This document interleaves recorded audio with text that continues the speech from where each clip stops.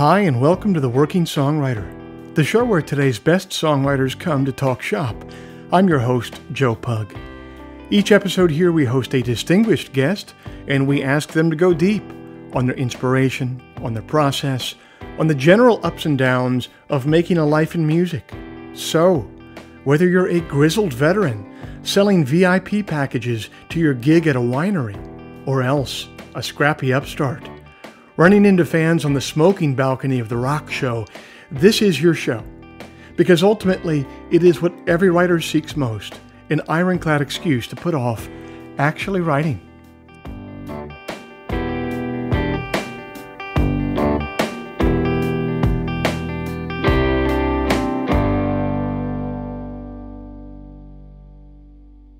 Hey everybody, it's the fourth Friday of October 2021, and I thank you for joining us. This week's show is brought to you by Bandzoogle. Built by musicians and for musicians, Bandzoogle is an all-in-one platform to build a beautiful website for your music. I'm old enough to remember when you had to pay somebody called a web developer to get a website made, and it would always be some guy named Lawrence who drove a Mitsubishi Mirage with a Dayglow spoiler and who was always trying to sell you hard drugs in a Long John Silver's parking lot.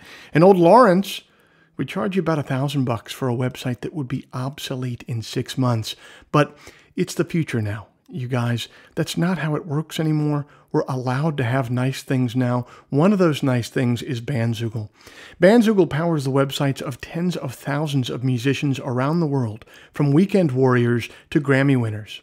All the features you need for a professional website are already built in. Hosting and a custom domain name, dozens of fully customizable design templates, tools to sell your music and merch commission-free. The Working Songwriter podcast listeners can go to bandzoogle.com to try it for free for 30 days. Simply use the promo code TWS to get 15% off the first year of any subscription. If you'd like to hear some of my music live in the coming weeks, every Sunday night at 9 p.m. Eastern, every single Sunday night, I'm over on YouTube for Sunday Songs. That's a live stream. I'm live. I'm playing tunes live. I'm taking questions in the live chat. I'm taking requests in the live chat. It's a really fun, really interactive experience. I think that we're building something of a small community over there on Sunday nights, including many people who are listeners to this podcast. So come on over and be a part of it. Every Sunday night, 9 p.m. Eastern on YouTube. Head on over to YouTube and search for Joe Pug, or go to joepugmusic.com and click on the live stream tab. Finally, if you enjoy this podcast, if you'd like to help it remain a viable endeavor for me, here's a couple things that you could do to help. First, you could become a supporter of the show over at Patreon. Patreon is a platform that allows you to directly support creative endeavors that you find meaningful. You just head to their site, Patreon. You search for The Working Songwriter, or you search for my name. Then you sign up to kick in a few bucks every month for the show. Think of it as a voluntary subscription. A subscription that you don't have to pay for, but that you choose to pay for because you dig the show and you won't miss a few bucks at the end of the month. If just 1% of our listenership would kick in the price of a cup of coffee every month, it would make an immense difference. So thank you to everybody who's taken the time to do that. And if you're not in a place to do that, I totally understand. You can still contribute to the show in a couple ways that are free. First, you could leave us a rating in the iTunes store, or second, you could simply tell a friend about the show, spread the word about the show. The simple math on those two things is that they will help me much more than they will be a pain in the ass for you. Okay, that's all the harassment I have for you this week. I really hope you enjoy this conversation with Dave.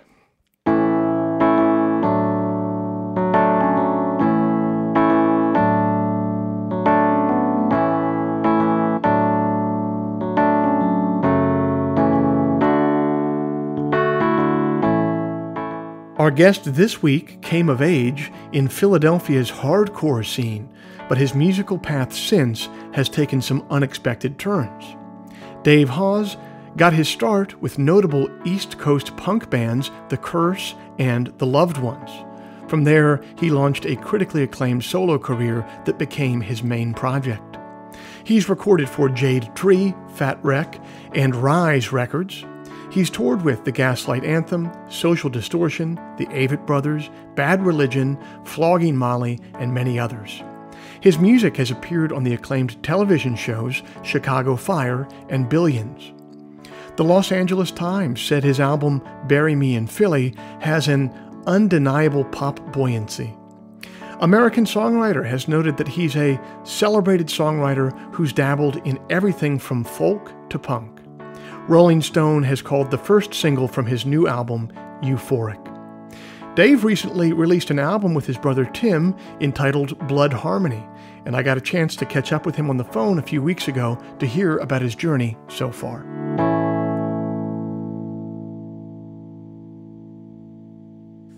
Dave Hause, thanks so much for being a part of the Working Songwriter podcast. There's so many different places we got to get to today because you've had so many different chapters in your career. I guess let's start at the beginning. You got your start in the hardcore scene in Philadelphia, playing with The Curse. How did you get into music, and what did that scene look like when you were first starting out? Well, it looks increasingly crazy from this vantage. I was raised in an evangelical Christian household, and so, simultaneously, my dad was into Bob Dylan and Dire Straits and Bruce Springsteen and the Beatles and all of the stuff that really colors the work I do now. Those were the building blocks as a little kid, and I had this inordinate amount of interest in music. The band The Hooters that was popular in the 80s and setting the local scene on fire.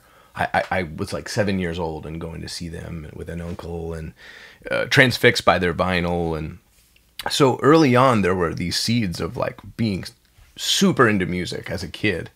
And as I got into my teen years and the evangelical push of the 90s came down, along with punk rock and grunge and all those that swirl of struggling with the way I was being brought up with all of my base instincts, which were sex, drugs, and rock and roll. I naturally gravitated towards punk and hardcore in my teens, and then started bands. So I kind of learned to perform and learned to play in that high energy, crazy situation where people are stage diving and slam dancing, and really it was pretty violent, honestly. By the time we got going, I guess my high school band, Step Ahead, with which I still have like two of my best friends in the world, or to this day, that band was born out of a really violent Philadelphia hardcore scene, and we were like positive kids. We were trying to make our way, and we're interested in all kinds of different music and trying to synthesize all that into our songs. But it was at a particularly bleak point where scene violence was at a peak. So looking back now, the older I get, the more crazy that feels. Like, give us an example. Like, when you say violence, like, what does that look like on a day-to-day or show-to-show basis? It means that, within a mosh pit or a show, there would be friends of ours from our neighborhood that would come with us, would interface with the local scenesters, the people that went to every show, and a fight would break out. And then there would be a beef that would go on, and there would be, oh, that's your guy, and we came to your show, and he's one of your guys, so we've got to be, it was like this kind of crazy swirl of constant friction, I think, with kids from the actual city and then kids coming in from the suburbs. And we were sort of caught in between because we came from a neighborhood in the city, but we weren't part of the like super cool and somewhat violent, and I say cool in quotes, scene. So that's The Curse kind of came out of that. Kid Dynamite was a band that got popular that I worked for. That was my first foray into touring, was selling their t-shirts. And I started The Curse around that same time, influenced by that fast Gorilla Biscuits kind of Kid Dynamite, super fast, and then Mosh Part kind of melodic hardcore. And pretty quickly figured out, hey, there's no women here. There's no girls coming to these shows. And there's a ceiling on the creativity of what you're actually allowed to do. And progressively, as I went through the rest of my musical journey, just naturally gravitated more towards the music of my youth and the things that influenced me as a kid. And that's been the journey kind of ever since then. It's funny, you say that what drew you to hardcore at first was sort of like the more cultural and lifestyle kind of base elements of sex, drugs, and rock and roll. And I'm sure that's part of it. But, when I hear you say that, I also think coming from an evangelical background, to go from that to the hardcore scene, it seems like an evangelical would be looking for similar things that a kid going into hardcore would be looking for, which is transcendence, which is being drawn outside of yourself and into something larger. This is why I love your podcast, man, because that's an astute observation. And looking back, I think the hardest struggle I have, when you look back at your younger self, it's like anybody looking at a yearbook picture or something. You see it and there's a slight amount of embarrassment. And I've talked about my years in the hardcore scene with friends who are either still involved or look back more fondly. And I think that's what I'm struggling with when I look back critically. I realize I went from one cult to another, one set of rules in evangelical Christianity that felt smothering, to another one that felt like community. And so some of the things were allowed, but really quickly I found, oh no, there's rules here too. And of course, because that's how you build a community very fast, is with right. orthodoxy. I mean, literally yes. orthodoxy. Yes. And I think, as I was writing songs in that paradigm, pretty quickly I was interfacing with some of the most successful songwriters in that world, in the hardcore world. And it was crazy what I was allowed and not allowed to do when I would share my songs. Oh, well, you don't want to get too much of this influence in there, or you don't want to have and I pretty quickly I was like, wait a second, this isn't Joe Strummer. This isn't, this is orthodoxy as you describe. And I think that's what kept me moving. I didn't spend very long in the Curse. It was about a year. The band dissipated, and then I said, I'm doing the Loved Ones. And in my mind, that was a lot freer. It was still pretty punk and pretty attached to the orthodoxies of a slightly broader umbrella in punk rock. But I felt like, oh man, I got room to move here. I can play an acoustic guitar on a song, or I can add organ, or I can be more melodic. And so the Loved Ones was that next evolution towards essentially what I'm doing now. It doesn't sound that way as much now to me because I say, right. Wow, that guy's playing really fast. Did you catch a bunch of grief for going against the cathedral, as it were? Sort of. We didn't make enough of a dent in, we were just on the come up, the Curse was, and then people seemed to like the Loved Ones, so I didn't catch a lot of grief. I think the Loved Ones caught grief between records 1 and 2, wherein I really pushed back. We had a pretty successful first album within that scene. We were getting tours with some of the biggest bands, and we sold well. We were headlining and starting to play to 300 or 400 people, 500 people, and I didn't even realize how well it was going at the time. And we were over in Europe, and I got Boys and Girls in America, the Hold Steady record. And it felt like, oh, right, this is a blueprint for how to be in your 30s. I was about 28 and in a rock and roll band, right? So I thought, and it just really shook me to my core. I'll never forget being in the bus bunk on our European tour and hearing that and thinking, we left some things out of that first record that I want to be doing. And that, along with a ton of other influences. I mean, at that point, I had been pretty exposed to a lot of the singer-songwriter world that had been developing over the early 2000s. I was an avid listener to WXPN in Philadelphia because I was a contractor at the same time. And that's what we had on all the time. So I was getting exposed to Steve Earle and Laurie McKenna and Rodney Crowell and all that stuff. The sort of modern songwriting singer-songwriter paradigm was making its way in through most of my 20s while I was touring in hardcore and punk bands. And also as a roadie. There was a couple of years I left out there where I roadied for Sick of It All and for the Bouncing Souls. So two of the, most successful East Coast punk rock pillars. I kind of learned how to tour that way. So all of this was this weird, it all seemed incongruent at the time, and it sort of now is what feels like, the kind of two poles between which I'm operating.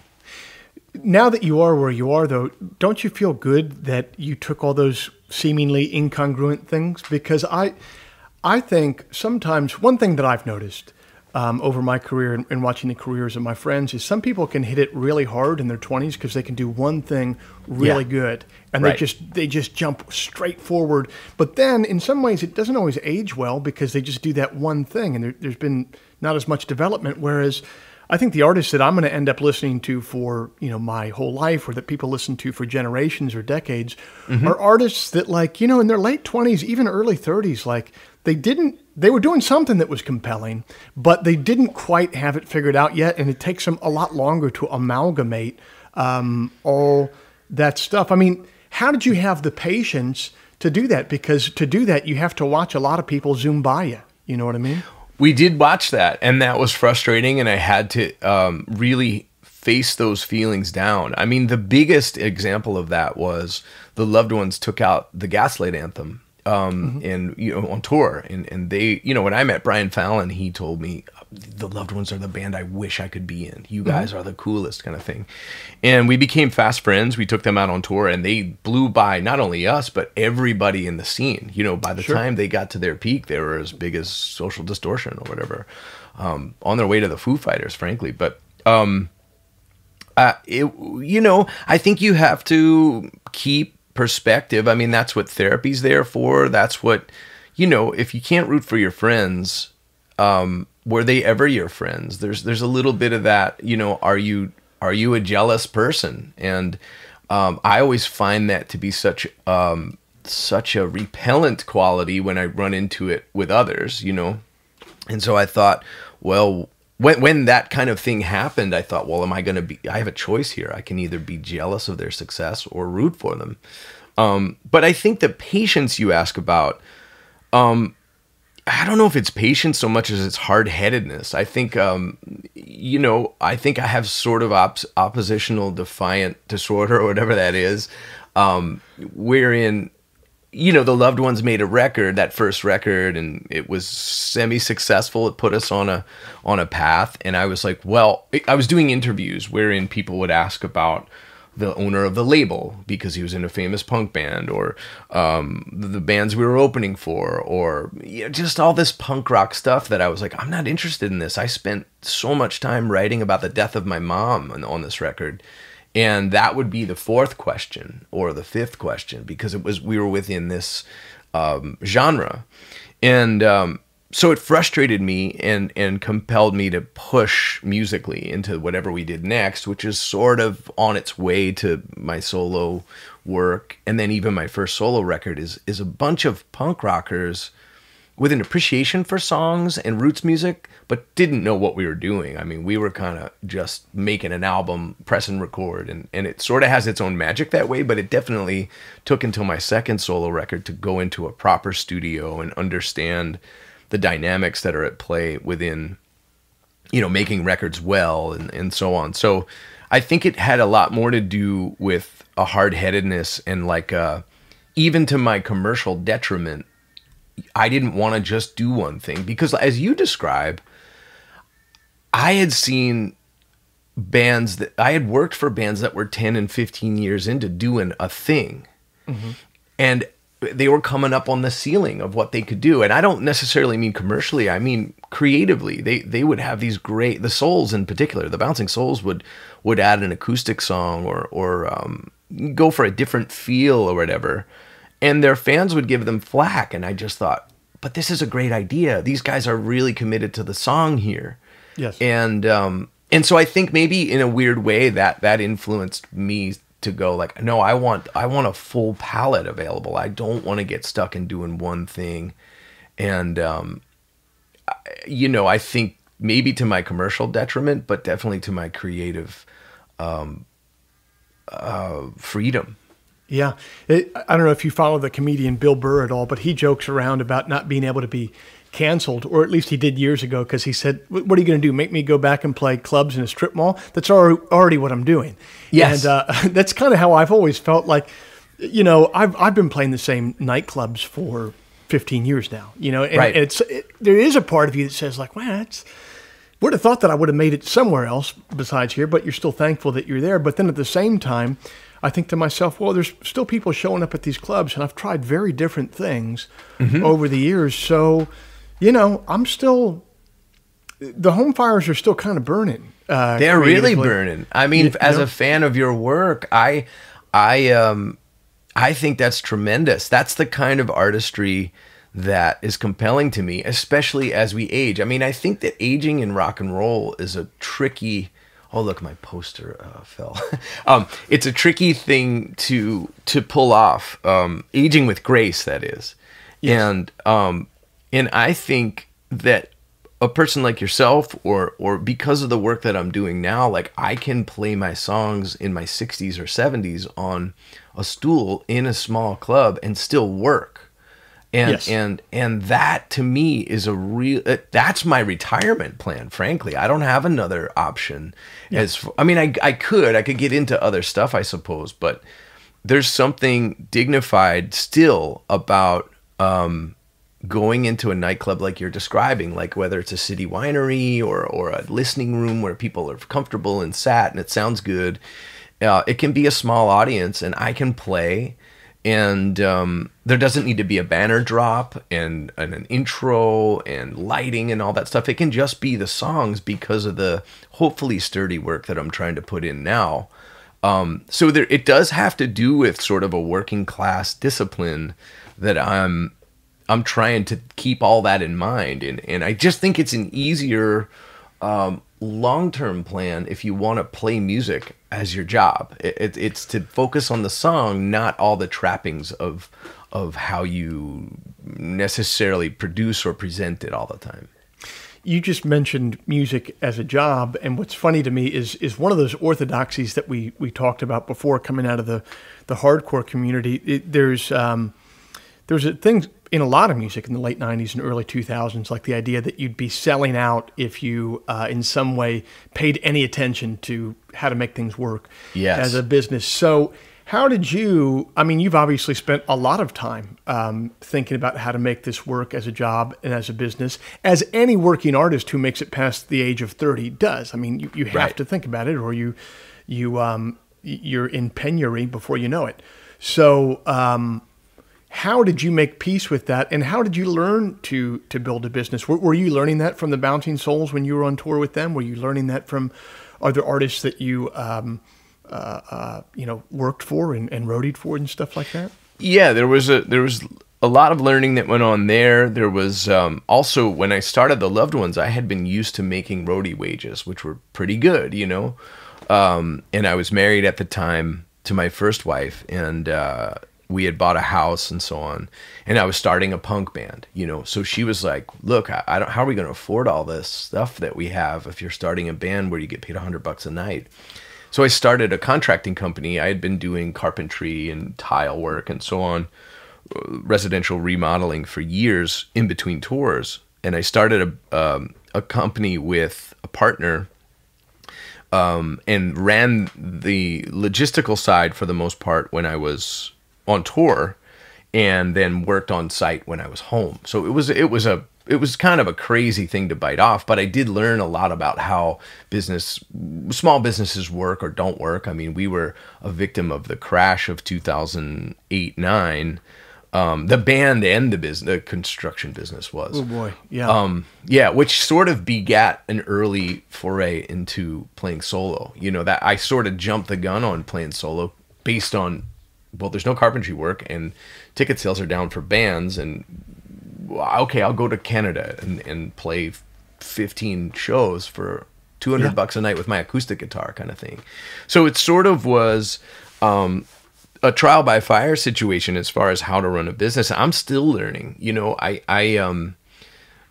I think as far as getting out from under that notion that you were a sellout, thankfully the culture shifted. There were so many successful bands that came out of alternative music right before I did it professionally. You know what I mean? So in the 90s, there was that whole boom of MTV and alternative, spin, all that. So there was a whole infrastructure. And so by the time I was making music semi-professionally in 2004, the sellout thing had mostly dissipated. The things had started to move towards streaming and so on. And I caught some flack. But the interesting thing is now in my 40s, my early 40s, when I go back and do things, like I got to sing the national anthem at a Phillies game 2 weeks ago, which was really difficult, but really fun and really cool. It was an honor to get to do that. Some of the loudest voices are the hardcore kids that I came up with that probably go to ball games and drink craft beer now. And they were like, they were excited about it. They were like, look, one of ours did it, kind of thing. Like, so it's sort of come full circle in that sense. I caught some flack for sure, but I also never hung around any particular scene long enough to get that entrenched. I was out touring when a lot of the indoctrination of my hardcore pals was happening. They were going to show after show after show, and I was already gone with Sick of It All or with Kid Dynamite or whatever. So I was road indoctrinated more so than I was local scene indoctrinated. Yeah, there's a practicality to being on the road that there isn't always at the local $5 punk show, to be sure. That's right. There's a certain amount of politics that are irrelevant. Yes. when you just have to figure out where you can shower and where there's food, if there's food, is anyone going to come? We're in Indianapolis kind of thing, which I think... the answer in Indianapolis is always no, there's nobody coming in Indianapolis. That's the same for me. However, I just looked at a census report, and Indianapolis is bigger than probably most of the places where you and I have successful headlining shows. Towns are strange like that, man. Isn't that crazy? Towns are strange like that. Yep. I don't know what that is, but like population wise, I mean, it's got more people than San Francisco or something. I don't know if that's exactly true, but it's something crazy like that. Like after the census data came out, I was like, whoa, we should be playing Houston more, but people don't tend to come in Houston. They come in Austin. I don't know. It's weird.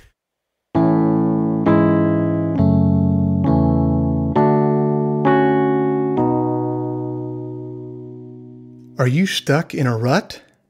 Are you tired of listening to that Jimmy Buffett 20th Century Masters CD over and over again and need some new music? Are you sick of making hamburger helper beef stroganoff for dinner every night and you want something new to cook? What you are looking for, my friends, is the Enthusiast Digest. That's my monthly newsletter, which arrives in your inbox the first Sunday morning of every month, bursting with musical recommendations, poetry selections, recipes and cooking techniques for my favorite dishes, and items of general interest culled from the vast cesspool that is the internet. The Enthusiast Digest is free to subscribe to. If you dig the poetry that you hear on this show and the artists that you're hearing from, you'll dig the newsletter because I approach it with the exact same sensibility of curation. Go to joepugmusic.com/newsletter today to sign up for free.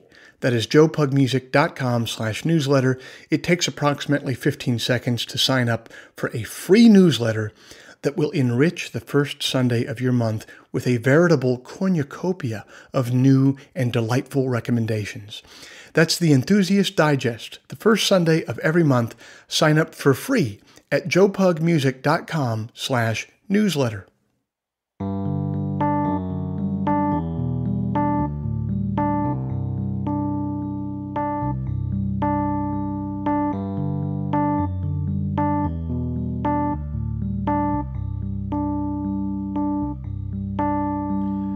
When Dave talked about his early days in the hardcore scene and its insistence on orthodoxy among its members, there's a part of me that relishes not being a part of a rigid musical community, But there's another part of me that secretly wonders what it would be like to feel a sense of belonging in such a community. A community that, for better or for worse, knew what its values were and was able to elevate them to a level of transcendence. As I go about my daily life as an artist, I long for more of that transcendence and less of the QuickBooks Excel sheet where I categorize expenses from a recent tour. And there's a wonderful poem that contrasts the difference between the mundane worries we have on a day-to-day basis with the hidden world of transcendent value, an unseen value that music can often intimate. It's entitled In the Year of Our Lord by Travis Wright. In a few 1,000 million years, this galaxy where the wren sings and the dogwood grows fast from the muck and root of winter rot, where bodies come from bodies but embark the body and never come back, where the heaving chorus of summer cicada praise and praise the pull and drop of dark at dust. This galaxy, written in the language of mathematics, where octopi change color as they dream, and my wife comes home with flowers asking if I like them, and I, obviously annoyed, answer, yes, but how much did they cost?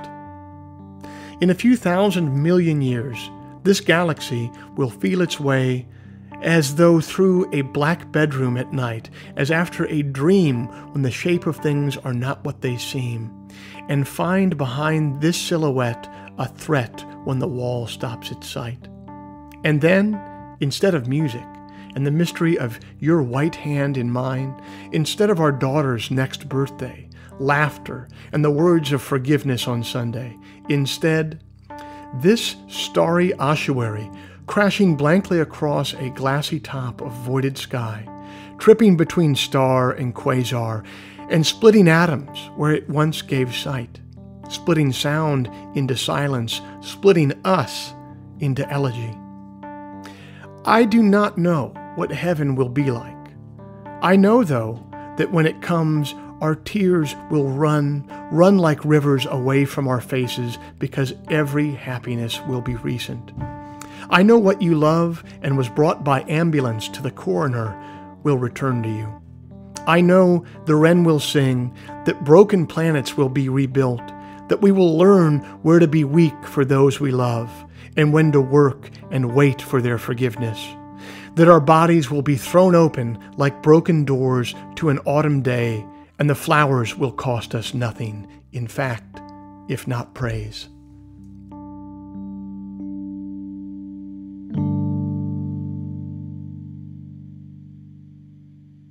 I want to get under the hood with you to talk about how your writing style has changed over the years, because it sounds like it was a much different process writing for the loved ones than it is now for your own solo project. Is that the case? Is it different now? Like, what did those two processes look like, or did they look the same? They looked the same to me in the moment. My North Stars for songwriting haven't changed that much. Patty Griffin is loomed large over the first Loved Ones record and looms large to this day. Bruce Springsteen, Tom Petty, like all that stuff they're all the pillars, the Clash, etc. I think the difference the biggest difference is when you're writing for a band like when I was writing for the Loved Ones, there are probably a litany of sins or weaknesses in a song that you can breeze past because of loud cymbals, a lot of gain on the guitars, the excitement of what's coming at you, when you're recording and capturing things that are that dynamic. They're not even that dynamic. They're sort of all one thing, it's all loud and fast, and you can kind of commit other sins that would be a lot more they would appear to be bigger blemishes if you just were singing them with an acoustic guitar. And I think a lot of times when I've tried to take old Loved One songs, I get a request or something at a show and tried to play it or learn it acoustically, I've seen, oh, there's a lot of hatchet marks in this song that didn't get sanded because of the velocity at which we were playing or whatever. And I think now I feel like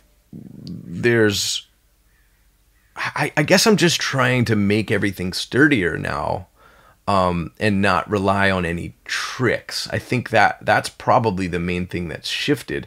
But I think that would probably happen with age anyway, right? Like, I think if you look at Paul Simon or Leonard Cohen or anybody like that, their songs got sturdier as they went on. There were less and I hate to even say there's a throwaway line in any Leonard Cohen song, but when you hear the later work, the economy of wit and the economy of words is so succinct that he definitely got better, and you would hope you'd get better if this is what we do. Year in, year out, really in some instances, day in, day out.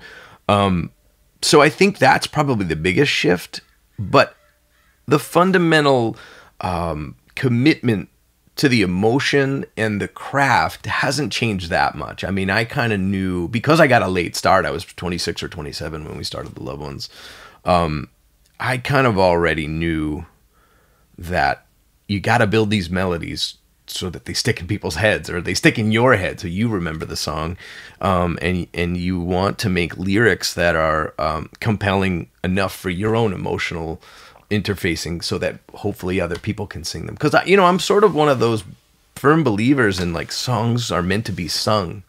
I think I bring that from the church, that you want to make, I often want to make, I mean, there's obviously deep tracks and places you go artistically that are further out frontiers, but for me, I'm hoping that when we do our best work, my brother and I now, who I pretty much co-write everything with, we're hoping that song gets sung by someone else at a whether it's a show or another songwriter hears it and goes, boy, I can connect with this. I'm going to play this at my show, or I feel like that's often the mark of good work on our behalf.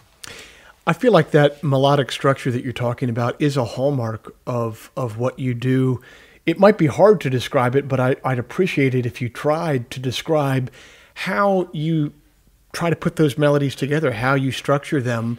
Are you literally thinking, with the end in mind of, as you write a melody, you're thinking whether someone could sing that or not? Are you breaking it apart and trying different ascending or descending lines? Like how do you that's an innate thing. I think that comes from, because I mean, we think about it later in the choosing of the songs that we're going to release or put out. But no, initially, I just love melody. I love pop. I think it's actually pretty easy to describe. That's what it is. It's pop music. It's everything from the Beatles to Dua Lipa to, I just love pop. And I think typically when Tim and I are working together, the catchier the song initially, the more drawn we are to working on it. Now, sometimes we have to tame that down. You can get carried away with trying to make things catchy, and I think we've all heard pop that's so far beyond the pale that you sort of lose the listener by trying to over decorate the Christmas tree, so to speak. But I'm just drawn to that, and I do think that comes from hearing hymns and so on as a kid, and then being a kid of the radio in the 80s and 90s. I mean, all that stuff is so catchy. That's what I was really exposed to at the most formative time. And as I got older and got into punk, that was less and less the point of the music. In other words, it was more about the culture or the message or the excitement or the energy. And that was cool. There's great songwriters that have come out of that. But for the most part, it's about Full Moon Fever for me. It's about Reckless by Bryan Adams. It's about Bonnie Raitt. It's stuff like that really is the DNA of what I still love. I still love all those records and listen to them all the time. And so I think that's where a lot of that love of melody and where that drift towards it comes from. So when you're sitting down nuts and bolts to work, is it you're sitting down and opening up your phone that has a bunch of voice memos where you've grabbed these melodies? Are you starting blank? Like, what does it look like on a day-to-day basis when you have time to write and sit down to do it? Yeah, it's rare that it's starting completely from stop. There's typically some melodic idea that blew through my brain and I put down on a voice note. It's typically that. It's, oh man, I got a really good melody, or it's a melody coupled with a little bit of lyric or a chorus or something. Okay, I got to get back into that. I really like that. And then start to figure out what that melody's trying to do or trying to say. And then there's an enormous amount of lyrics in various files from over the years that I tried to get more organized on during quarantine, and successfully kind of cataloged a lot of it and pulled a song or two from the new record from that catalog. But it's a lot of let's find what's compelling that I've left behind. I leave breadcrumbs. I would like to get to a point where I can start from nothing, like grab a guitar and there's songs that have come that way, and successful songs. So, I mean, I don't have any hits, so we say successful with an asterisk. but that song Saboteurs was sort of a stop, like starting from nothing. And, okay, let me just grab a guitar and see what comes out. And that idea started to swirl. And then there's just a lot of refinement and editing over time. Like that's what, on this last record, we approached it. Tim and I approached it with the most discipline I've ever written. I mean, I wrote more songs in 2021 in a concentrated period than I had in like years previous, because we met on Monday and we held ourselves to a thing we called Pencils Down Friday. And we had to bring each an idea on Monday, and we would work on it together each day, 9 o'clock. We'd Zoom. And by Friday, we had to each turn in quotes, a finished song. It didn't have to be good, but it had to be done. We couldn't do any of the things that I'm sure you and I have done for years, where it's, well, there'd be this really good bridge that goes, ba-da-da-da-da, like I got a melody, but no. We had to have some word, some lyric that was attached to that idea so that you had something to critique.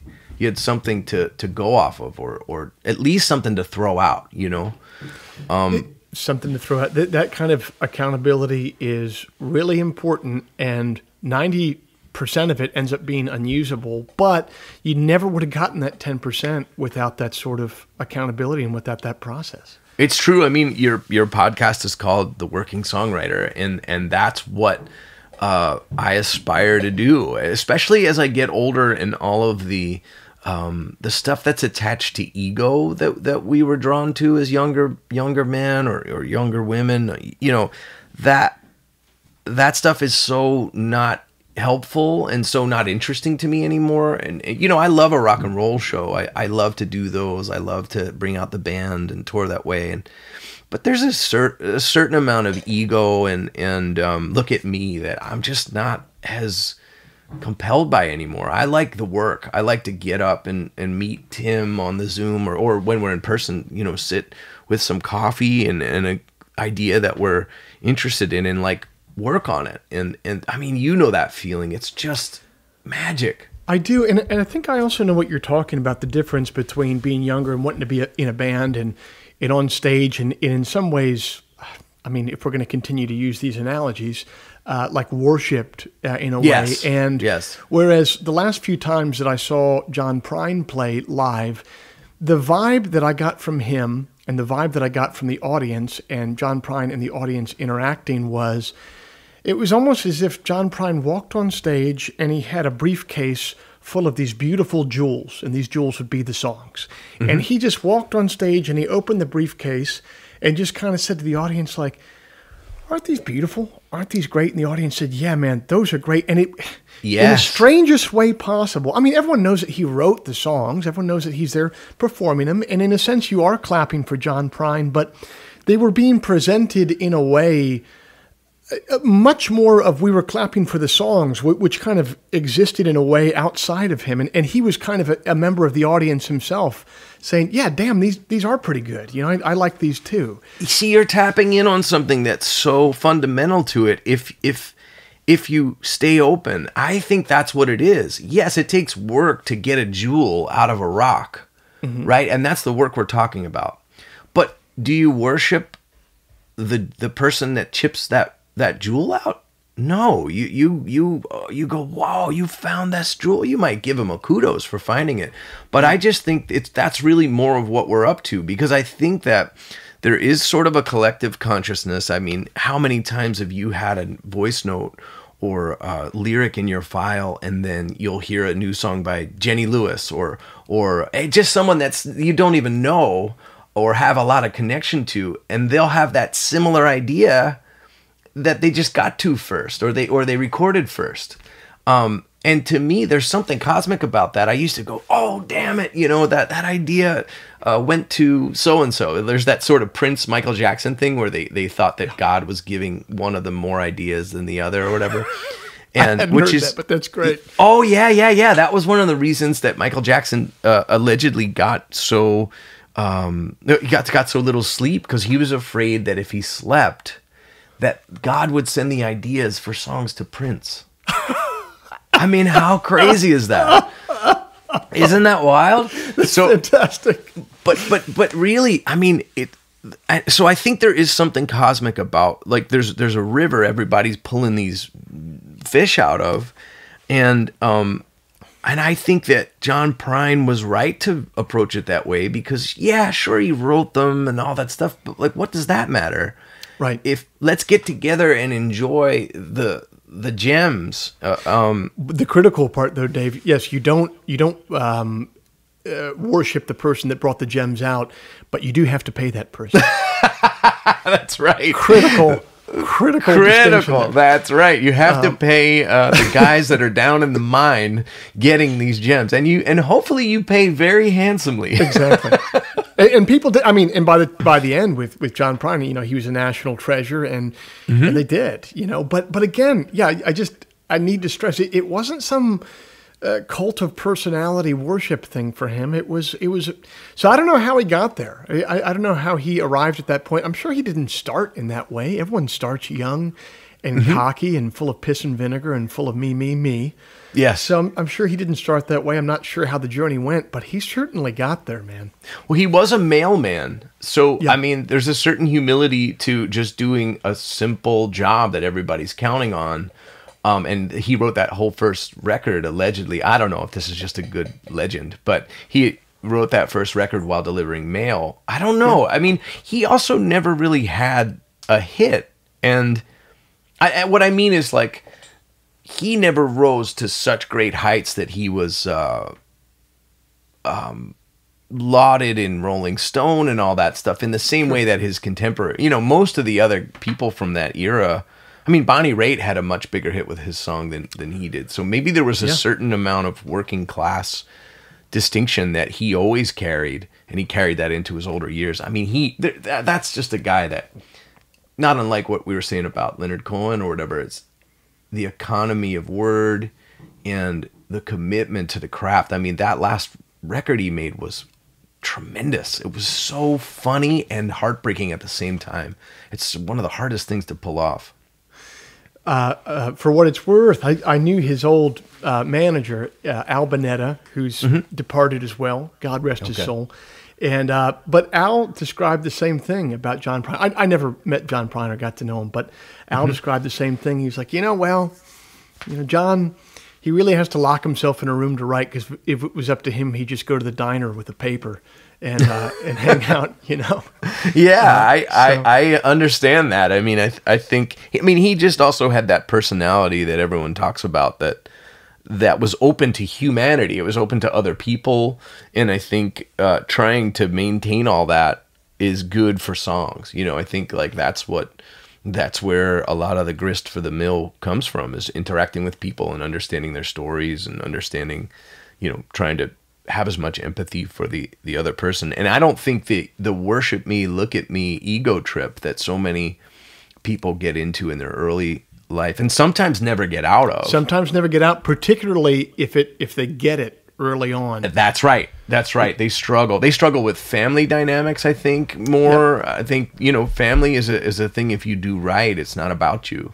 And again, I think that's what's sort of coloring my work now. Like, I remember Tim and I went over to do a church tour in Europe, which was tremendous. I mean, it was all seated in churches throughout Germany and England. And we get to the first show, and I had spent about 3 months at home before that with my children. So my kids were turning 2 at the time. So it was right at the beginning of 2020.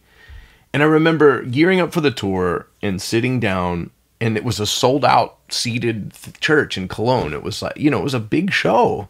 And I struggled for a song or two to even remember what it was like to lead a show. And by lead, I mean be like a front man or whatever you want to say, like be on in that way, because I had spent so much time with my children and was really deriving such joy from that hard work and that connection that I suddenly felt foreign to me to be like with a congregation, so to speak. You know, I felt like, oh, this is weird. I want it to be simpler.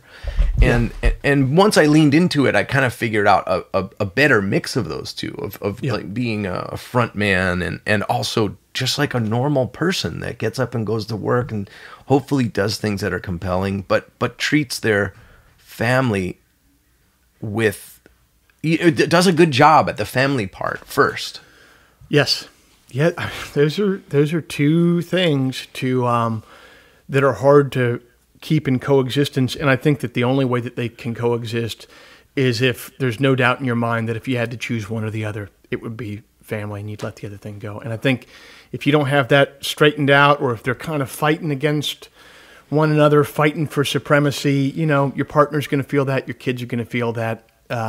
Yes, it's going to be, you know, that's going to be what it is. You know? Yeah, I also think that what I'm finding, like even today, right? Today I drop my kids off. I have interviews throughout the whole day for a new record, and then we go down to Ventura to play with Social Distortion. It's way too much in one day to be doing. And so today I sort of got that balance wrong. Thankfully, my kids are at daycare and they're doing their thing. And sure. But I got the balance wrong today. I probably put too much on my plate, or too much came that we couldn't say no to. But I think the goal, as you're describing, is like, well, tomorrow I hope I get that balance a little better. And then the next day. And hopefully by the time we have an album out and we're on tour, hopefully the schedule is reflective of your priorities being in the right place. And that's, I think, what I'm trying to figure out. That's kind of why we decided to own our own master in this particular realm of our career. You know, like I wanted to put out the record on our own label. Now, explain to me and to our listeners why, for this sort of process, it was so important to own your own master. Well, all of the records I had put out previously were licensed. So the quick napkin description of this is you can either put out a record with a record label where they own your master forever, or you can give it to them for a period of time, or you can own it and then hire label services to kind of do things. But basically, it has to do with how the record gets funded. That is the recording, the making of the actual CDs and albums and so on. And in this instance, it was incumbent to me to work with a label services company rather than a label who has the they lay out the cash to make the album and to manufacture the album, and then, like any loan, they make most of the money that comes back in. That's kind of that model. In this model, we lay out the money to record, to manufacture, to publicize. We hired our own, publicist and all that stuff. We're paying for all that. And on the back end, as the money comes in from selling the record, we make more of that money than a label would, than the label services would. We're essentially the label. And really that had to do with having kids. I don't want, 65 cents of every dollar of a record that we sell going to someone else. It's not appealing to me. I'd rather fund it and take that risk on myself and my brother, and then reap the rewards thereof, rather than say, oh, can I borrow X amount of money to make an album? I just don't want to be asking. I think that's the other thing is, I found that we would have the best laid plans, and then when you bring them up to a label or a company wherein they funded your endeavor, well, they've got not only opinions, but they've got their own schedule. They might have a bigger artist or a different priority the week you want to put out your record. And I'm like, hey, but that works for my life. My kids are turning this age at this point. That's my wife's birthday or whatever. Right. Fill in the blank of all the things that are priorities for me now that I'm tired of pushing off. I'm tired of saying like, sorry, honey, we're going to be up in Canada on your birthday. Or, I don't want to do that. I want to maintain enough control. And even if it means I've got a smaller company betting on what we're doing, I'm okay with that. If it gives me the holidays that are important to me and I can say no to things, I find that with the amount of control that we have right now, we can do what we want and do it in a dignified way. And that was really important to me this time. It's funny because it sounds like doing it this way is actually more work for you, but since you have more control, that more amount of work can be put into more, as you said, like dignified time chunks. You know what I mean? So it's more work, but it's more on your own terms. I'm okay with more work. I've always been okay with more work. My dad worked every single day of his life until a year or two ago. He went into that office and he worked for, a paving and stone quarry kind of company doing accounts receivable. He was expected to be there all the time. And my brother and I have that as our model. And so for me, getting home from a tour and then, Tim fulfilling mail order, or moving gear, or getting things ready, or starting to record, or amassing demos for the next project. Like that's great to me. That's all work that, as a contractor, I used to swing a hammer. I used to be covered in dust and dirt, and I don't have to do that anymore. But to me, I don't think that necessarily buys me like months off to just do nothing. I just have never felt good about that when that was even available, when I had no kids and would get done a tour where we made a good amount of money. I never spent the subsequent 3 or 4 months that I quote unquote had off. I never spent them well. I frittered the time away, or this was back when I was, I wasn't sober back then a lot of the time too. But I just like to have stuff to do ahead of me, and I'm okay with that. And I'm better with that, actually, frankly. I think that's it's a good model for my sons to see. My wife goes to work every day, like everybody's working. What am I going to do? Go to the beach by myself? Some days that'd be all right.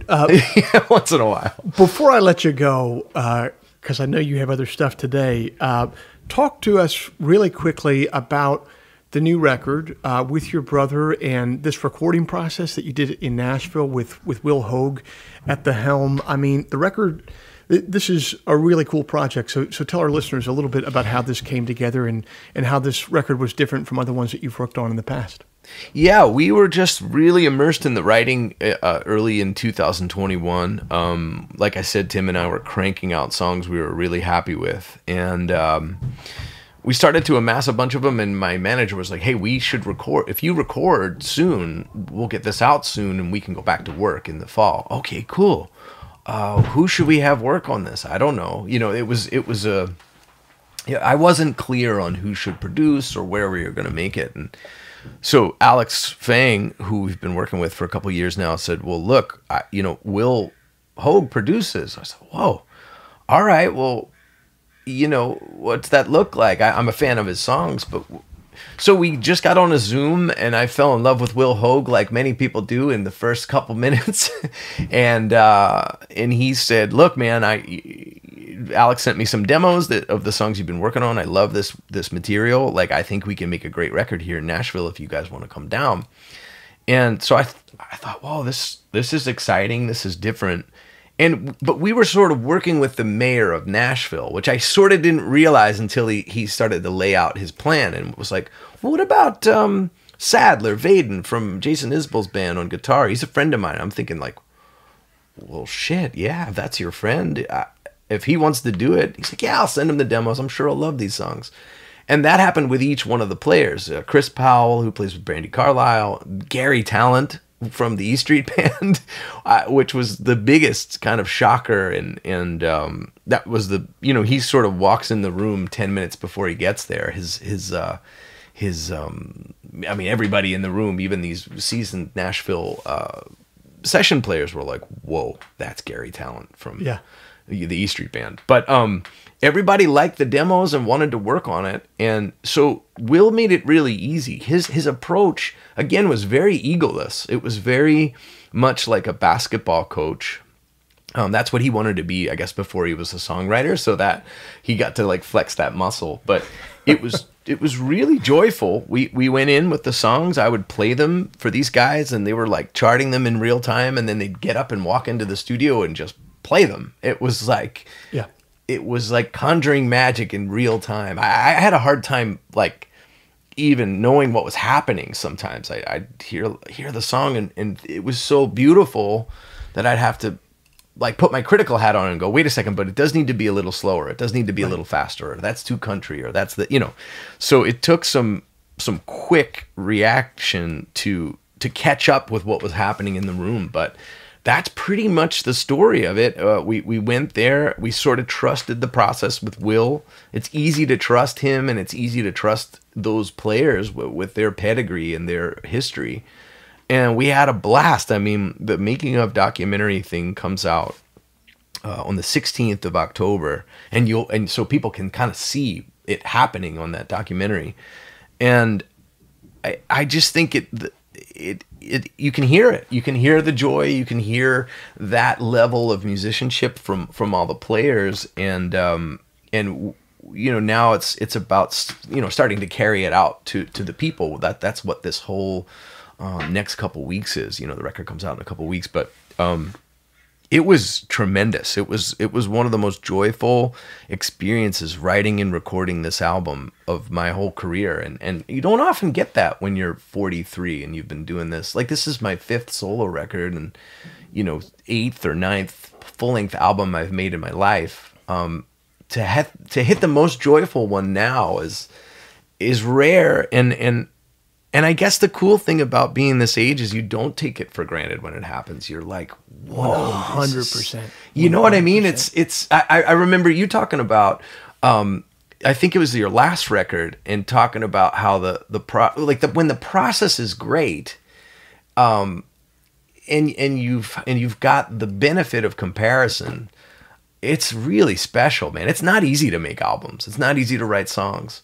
And when it feels easy, it's so joyful.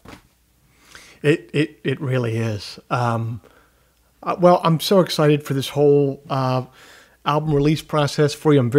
I'm just thrilled about the whole thing. I'm most thrilled about thinking about Will Hoge, Bobby Knight style, throwing a chair from the sidelines. That's yes, yeah. I kind of imagine that, like when the tempo would flag, he'd go Bobby Knight on everyone, basketball coach style. You know what was funny about the tempo though with Will was those guys all were pushing me to be more like rock and punk. It was so funny because I'm in there going like, okay, well, here are the architects of so much wonderful, lush singer-songwriter music. And Tom Bukovac in particular is this incredible session guitar player that, everybody wants to work with him. And I belted out some lyric, and he goes, man, why aren't we doing more of that? Come on. Like, they all really want to rock. And so at different points, I was like, no, we're not going to rock this one. Like, this one's intentionally, we're trying to show restraint because of the lyric. And they were like, okay. And it was just so funny to see Will and those guys they were sort of letting out their internal, I don't know, like Aerosmith or something. You know, they were like, we get to be Aerosmith for a song, or so it was really fun in that way. Like, I think like part of that is just like there's a lot of different kinds of songs on the record. Right. Well, they've all had to play on one too many Americana songs about trains, so they were. That's true. To yeah. Whereas I sort of always feel like Tarzan in Nashville. I feel like whenever we play, you know, as we've played more and more, like, you know, we'll play like a park or something, like a city park as part of like the local station or whatever, the NPR affiliate or whatever. I always am like, boy, I feel like this punk rock Tarzan flying in, screaming, and everyone's like, whoa, whoa, whoa, slow down. It's interesting that so many of the players on this were like, no, come on, let's ramp it up, let's rock. So it's always a push and pull, and I think, you know, thankfully, at this point, you hope to have enough of your own identity that you can make those calls on the fly and make the wisest choice for the song, rather than let all that influence the work ahead. You know, like you can get lost in the sauce of, should this be quiet, should this be loud, should this be this.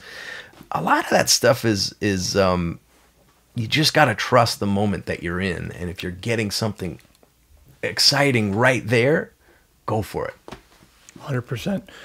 Well, I know you got a busy day, so I'm going to let you go. Dave, thanks so much for being a part of the Working Songwriter Podcast. I love the podcast. Tim and I listen to it on tour all the time. And so I was just so thrilled that we got to do it. And I guess we'll listen to it in the van, but Tim will be like, oh, great, I got to hear you talk again. But we're big fans, man, and I'm so honored to be on it and looking forward to playing shows together. I'll see you next month, man.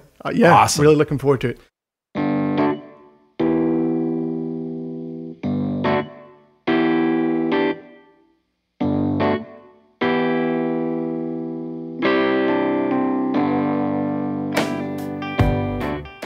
This week's show is brought to you by Bandzoogle. Built by musicians and for musicians, Bandzoogle is an all-in-one platform to build a beautiful website for your music. Use promo code TWS, the initials of our podcast, TWS, to get 15% off the first year of any subscription. The new album by Dave Hause is entitled Blood Harmony, available everywhere music is sold or streamed. If before we meet again, you sit down to write, please remember, an expensive drug habit is not a song. A compelling Instagram account is not a song. And most importantly, reverb is not a song. So let all that take care of itself. And for you, just keep your eye on the song.